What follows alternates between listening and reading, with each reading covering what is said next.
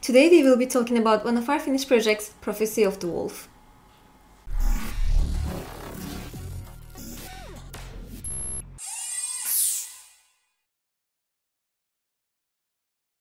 Hey guys, this is Nisa from Den of Imagination, and today we're going to be talking about Prophecy of the Wolf.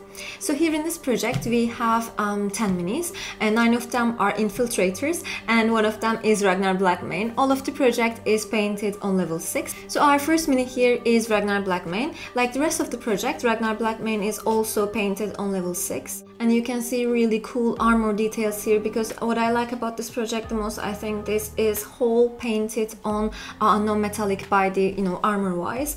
It has really super cool bases with these snow effects.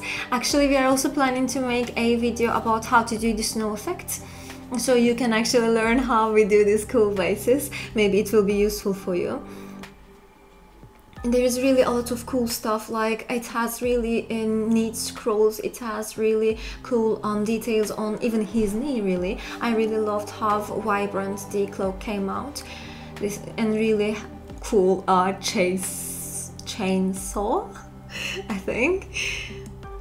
Looks really cool. Also check out the face, guys, because this is a level 6 mini, so we put a lot of effort on the faces and skins mostly, even there is really high level, because it's the first eye-catching detail on the figures.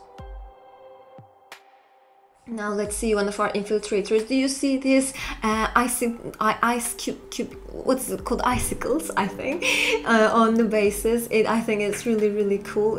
Our assembly staff is really made cool job with it.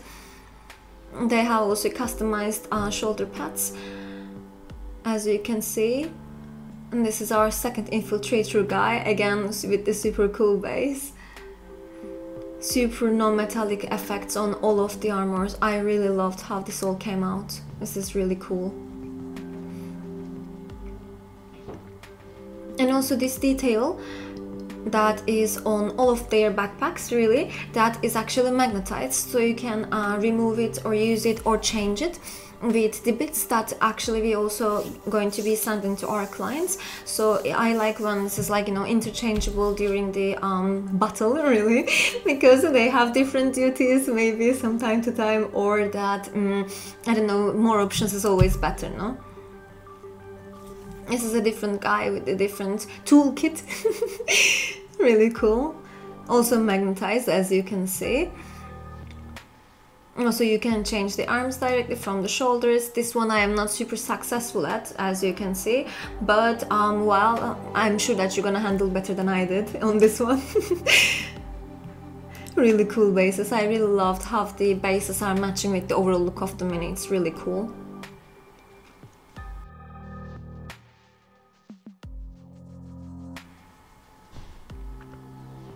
So this is it from this project, guys. I hope you liked the video. If you liked it, don't forget to smash the like button and let us know in the comment section what you think of it. And if you want to see more of this army, like the other minis or so forth, you can always go to our website www.denofimagination.com, and you can see the full quality pictures from there.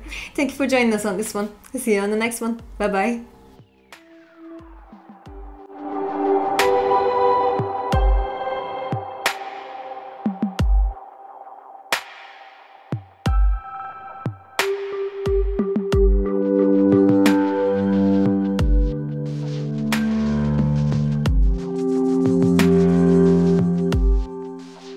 Hey everyone, welcome to the Den of Imagination YouTube channel. We are a professional miniature painting company based in Europe with a team of over 50 painters, assemblers, and 3D crew. On our YouTube channel, you can find updates about our ongoing projects. And with the link below, you can navigate through our website to check our offers. Ask us for a quote. Thank you for watching and for all your support. Stay tuned.